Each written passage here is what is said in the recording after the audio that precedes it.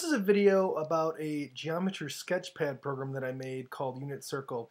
And basically what this program does is I can move this point A right here around the unit circle, as you can see.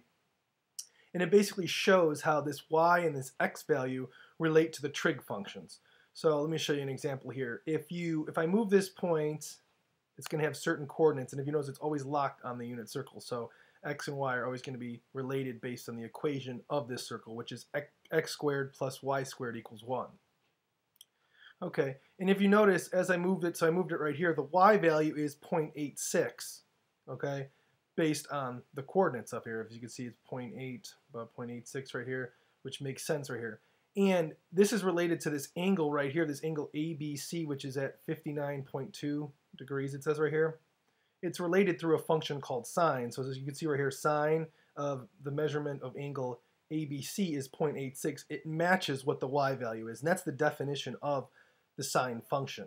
It finds the y value that corresponds to the measurement of that angle in the unit circle. Okay, so that's sine.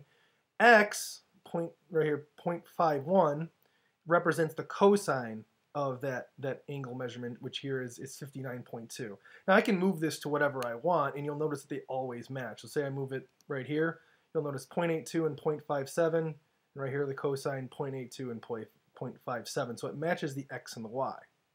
All right, the third of the main trig functions that we're going to cover is called tangent right here. And basically what tangent is it's the y value divided by the x value, and here in this case it's 0.69. So you can see right here the tangent is equal to 0.69, which is equal to the y over x as well.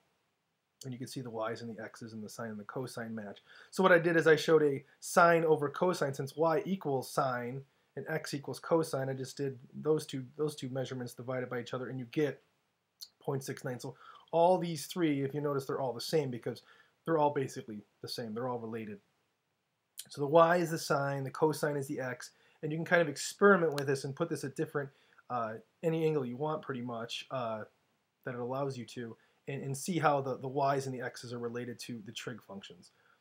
One thing you could do is, and I ask you to do this in one of the problems, if you do it at 0 degrees, so again the degree measurement is right here, right now I'm at 1.8, so if I lower it, try to get to 0, if it lets me here, it's kind of hard, it's going to be a little touchy with it. So 0.1. So it's really hard to get it to exact, but you can see it still rounds it off to where it's 0, and it's 1, 0 for the coordinate. Tangent is 0, and it kind of all matches. So you can kind of mess around with that, put it at different angle measurements anywhere on the circle, and you'll notice that it matches for each one of them. So if you have any questions about this on how to use it, let me know, and I hope this helps. Hey!